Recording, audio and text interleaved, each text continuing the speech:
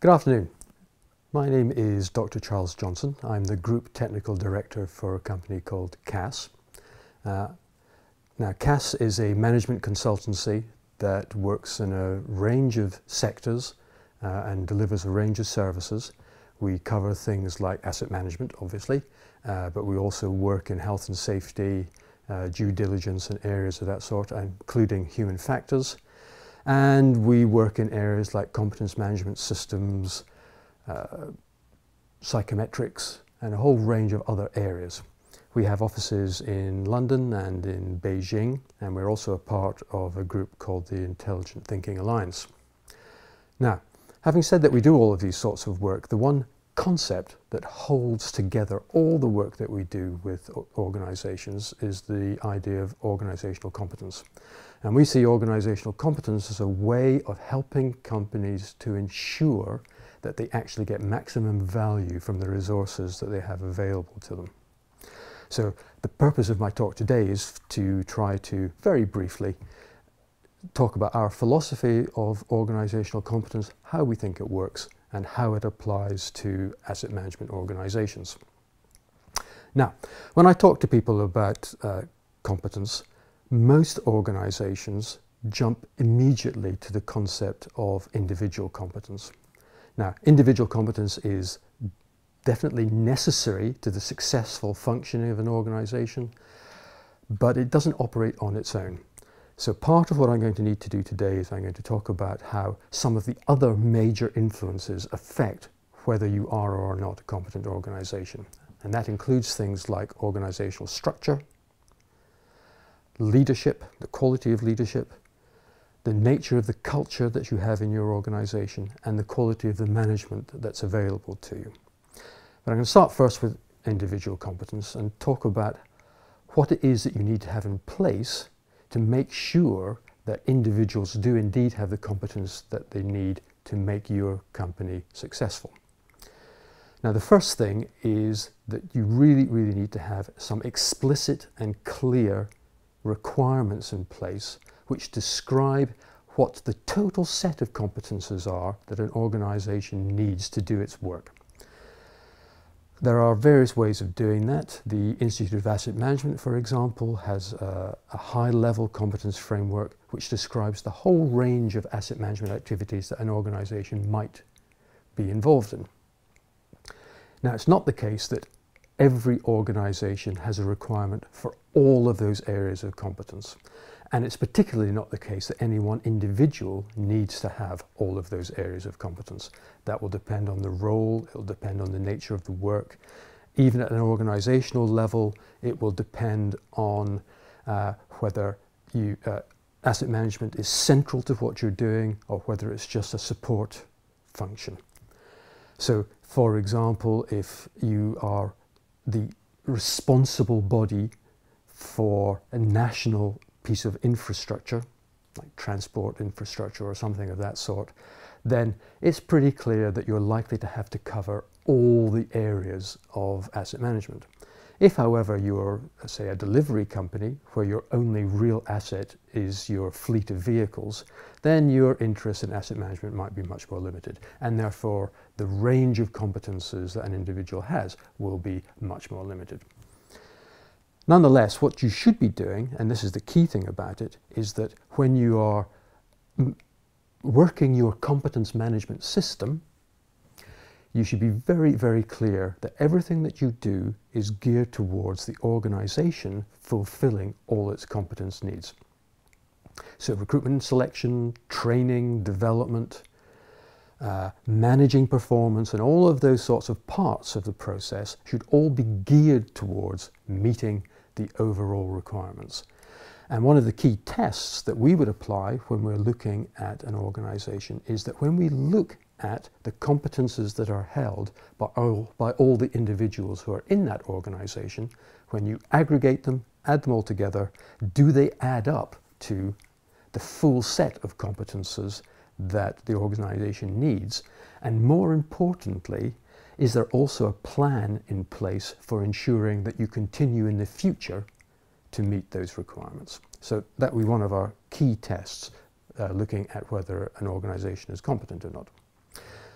Now, as I say, that's only part of the story, and the other 4 major areas that I want to look at all influence whether or not an organization behaves or performs in a competent way.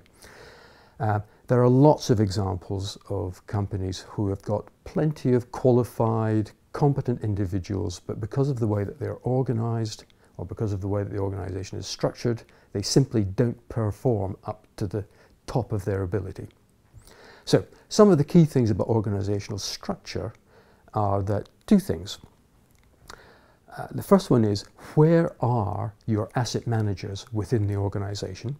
And the second thing is about whether they're grouped together in teams that actually make sense and are capable of performing effectively.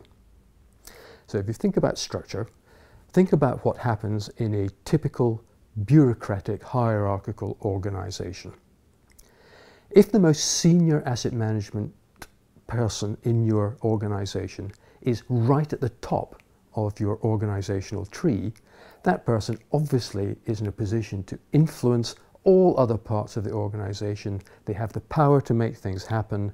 They have good routes of communication right down through the organization, and they are in a position to have good line of sight from the top of the organization right down to the front line and back up again. However, if your most senior asset management person is somewhere, say, on the 3rd tier of management, then there becomes an issue about how much they can actually influence people in other parts of the organization. How good is their communication links to those people? Do they have proper line of sight to what other parts of the organization are doing? And more importantly, in some cases, do they have good line of sight to what's happening above them in the organization? And if that person is not in a position to exert the right sort of influence, then that's going to affect whether asset management is properly embedded in your company or not. Now, as I say, that's one part of it. The other part is about the way in which you put together teams. Asset management teams are often made up of people who come from all sorts of different disciplines. There may be engineers, technicians, finance people, and so on. Strategists, planners, all sorts of people might be part of your asset management team. So there are things that you need to think about there, which is that, is the personality mix of that team right for the team to function properly? Are they co-located in the same geographical locations? Because if you have people who are supposed to be part of a team who are all working in different places, the chances of you having an effective team is very low. And indeed, I came across a company quite recently who made the decision that one of the reasons why they weren't working effectively, this was a utility company, was that they had their different functions all in different buildings. They were trying to put together asset management teams, and of course it didn't work. So again, a question that we would always ask looking at an organization, trying to decide whether it's a competent organization, is the structure of the organization appropriate for the type of organization it is, and will it actually help individuals within that organization work effectively? The next major issue is about the quality of leadership in the company. Now, leaders obviously have a huge impact on all sorts of things, particularly on the culture and the values and the attitudes of the organization. So there are certain sorts of things that we would always look for in leaders, and this doesn't matter whether it's asset management or not. There are certain sorts of things we'd look for. We look for leaders who have vision, who have a really good idea of where the company is going and where they want it to go. We look at the sort of leadership styles that they adopt, and we recognize that one of the key things about good leaders is that they're capable of adapting their style to meet different circumstances. Leaders also need to show that they are capable of being accountable. They need to be decisive, because they're the people who have to make difficult decisions in the face of insufficient information and uncertainty. So they need to show that they can do those sorts of things. They need to also be able to inspire their colleagues in the organization and at other levels in the organization. And possibly most importantly of all, they have to engender trust in their fellow staff members. that if you have leaders who are not trusted, the chances of you having a good working culture within the organization is very, very low. Now, leaders are not the only people who influence culture, because there are all sorts of influences. But nonetheless, there are certain things that we're looking for in the culture of an organization which tell us whether it's likely to be successful or not. Now, the first thing is the culture that you have appropriate to the purpose and goals of the organizations? And is that culture actually being managed? Because one of the problems that often arises in organizations is that the culture just grows organically. And that's actually no use, because that's a way of developing subcultures which are counterproductive, of having conflicts within the organization, because these things will just grow up. And they will tend to grow up around those people who have power and influence. So the sorts of questions that you need to be asking yourself is that, do we have common aspirations towards what sort of organization we want to be, how we want to behave, how we do things around here? That's the absolutely key question. And as part of that, there also needs to therefore be very clear expectations of what the right sort of behavior looks like and how you can tell if it's being effective or not. As an example of one of the problems that can arise when senior managers start thinking about the type of culture that they want, is that they often demonstrate a degree of wishful thinking, which is very unhealthy. A very common one is to say that what I want to have is an innovative organization. And the trouble is that they don't take into account the various constraints that they're under when they're making that statement. So, for example, if you were working in a highly regulated industry, the chances of you actually being able to be as innovative as you would like to be is very slim. So there's always a balance here to be achieved between the reality of the situation and what you would like to aspire to. And you have to be careful about not giving mixed messages to your staff. You don't want to be saying things like, I want you to take responsibility for your own work, be as innovative as possible, but whatever you do, you must follow procedures to the letter, because that's just going to cause confusion among staff, and it's bound to affect the quality of the work that you're doing. Now, one of the other things about that is that it's not the case that there is any such thing as the best asset management culture. The culture that is best for you as an organization will depend entirely on the type of organization that you are, the sorts of things that you do, the operations that you're involved in, and things like that. More to the point, it is not the case that there's even one best culture for that one organization. There is a place within organizations to have effective subcultures. And that's almost inevitably going to happen because different parts of the organization have different goals, different needs, work in different environments. There is no reason why say the marketing department should have exactly the same culture as the maintenance department. They're likely to have different constraints on them and all that sort of thing. But what's really important about this, and when we're talking about managing culture, what you really have to aim at is making sure that everybody in the organization understands what the overall goals, the overall purpose of the organizations are, what those aspirations are, and how they contribute to achieving that purpose and goals. So they can operate in different ways as long as they're all clear about where they're going. The problems arise when you get subcultures who are in conflict with each other. And then you start getting all the problems that you will recognize about having people working in silos, where people hide away information, where they are at war about trying to get the resources that they need, and things of that sort. So there's an important balance to be maintained there between making sure that you have effective subcultures within the organization and that they're not being counterproductive or toxic. Now, individual managers play a huge part in making that work. There's a big distinction between management and leadership, which is not often made. They're often confused.